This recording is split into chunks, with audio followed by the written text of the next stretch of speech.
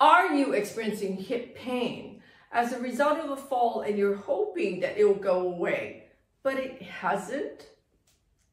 Hi there, it's Neesha from My Favorite Physio. In today's video, I'm jumping in to share with you a case study of a gentleman who we met recently here in our clinic. This gentleman is in his 60s. He's extremely active and does a lot of bike riding, both on the road and stationary. Now he's still working, and so he's always up and about. Unfortunately, several weeks ago, he had a fall and landed awkwardly onto his tailbone and on his arm. So he went to see his GP, was told that, it's probably a little bit of trochanteric bursitis. So, you just need some physio. So he came to see us. Now, what's really interesting about his case is his doctor actually did an ultrasound of his hip joint. So this is a model of a hip, and his doctor had asked for an ultrasound because he thought that the pain that the patient was describing is a result of trochanteric bursitis, which is a very common cause for hip pain. So on ultrasound, it showed that this little bursa, a bag of fluid that sits right on that bone, the trochanter, is thickened and inflamed. So the doctor found some findings of this bursa being thickened, and that would indicate trochanteric bursitis at some point has happened in this gentleman's hip. However, when he came to physiotherapy, the hip pain that he's describing isn't exactly on the side of his hip. It is more on the back of his hip joint, around the buttock muscles, right where his tailbone is, where he landed on his fall. He also felt the pain on the front of his groin where the hip joint is. So when we did a full assessment, we found that none of that pain is really bothering him. So he doesn't really have pain on the side of his hip where the bursa is. He did have some bursitis at some point, and the scans tell us so. But it's not the cause of his current hip pain. When we have a feel of his muscles on the back, all his gluteal muscles around the buttock and around the tailbone, what we found was he had a lot of pain right in there, and it was giving him the pain that he was feeling.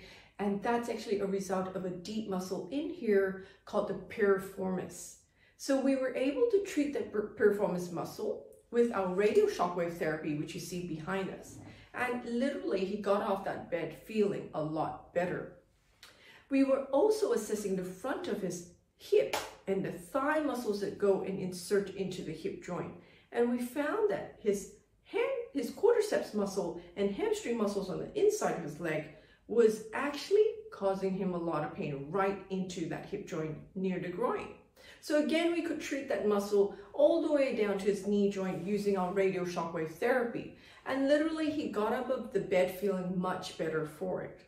Now, fast forward 2 weeks down the road, we have managed to get rid of all his muscle tightness and therefore his hip pain.